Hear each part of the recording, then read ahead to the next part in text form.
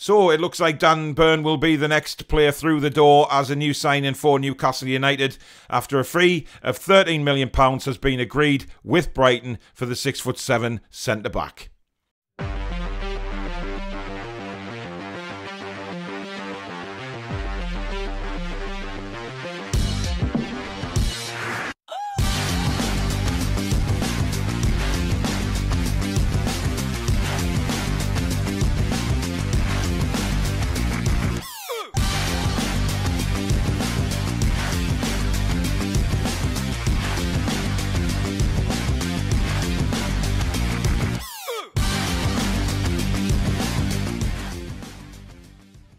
Hi everybody, I'm Paul. Welcome back to another video, and just confirmation there today that Newcastle United have had a bid of £13 million accepted for their centre-back Dan Burn, who is of course a Newcastle United fan and from the area himself. Now what he brings is a very, very good CV as far as I'm concerned. He's very well thought of at Brighton, very good centre-back, standing obviously 6'7". He's going to be a threat at set pieces and corners, as well as obviously defending in our own area. Now, is he better than what we have there already? I think he is. I genuinely think he's a better defender than Jamal Lascelles, who of course is captain of the club, and I don't think he should be anywhere near the captaincy anyway.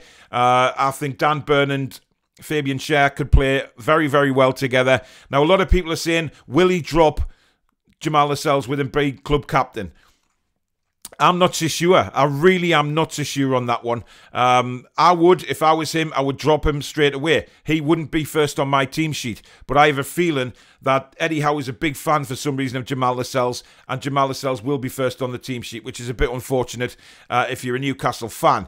However, the signing of Dan Burn is yet another indication that Newcastle United are filling up their squad now in positions that we really needed to be filled.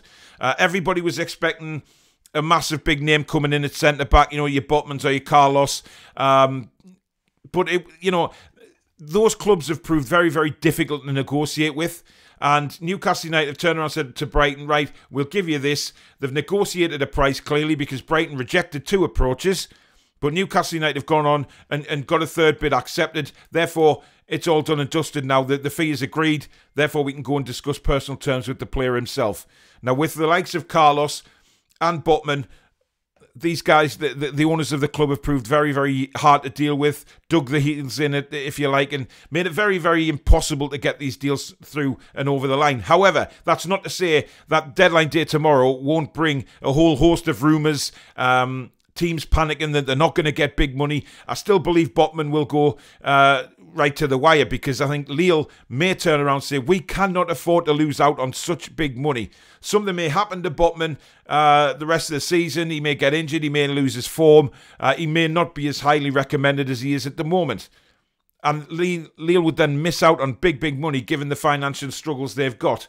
And also Carlos at Sevilla, could they afford to maybe be struggling with money? Could they afford to turn this deal down? I'm not so sure they can. So I think a lot is still to be done. It's going to be a fantastic transfer window. But again, Dan Burn is somebody who I'm really, really happy to get through the door. I've seen him play quite a few times.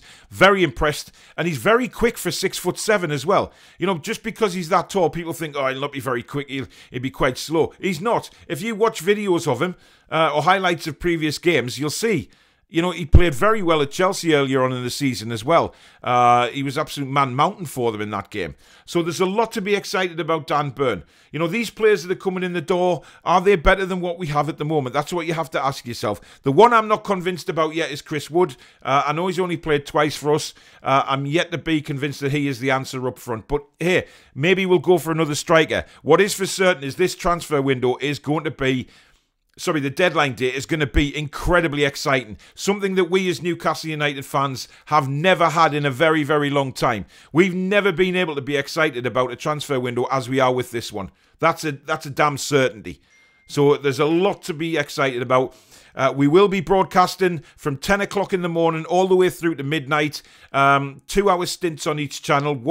We start off at 10 o'clock on the Toon Review channel till 12. Then we jump over to World of Sport for 2 hours and roll on like that all the way through to midnight tomorrow night. It is going to be fantastic. So make sure that if you've if you're at work or you're at home, make sure you've got us on somewhere in the background scene. We will bring you up to date with every latest deal that is going on tomorrow. It's going to be a hell of a day, and we're really looking forward to bringing that to you.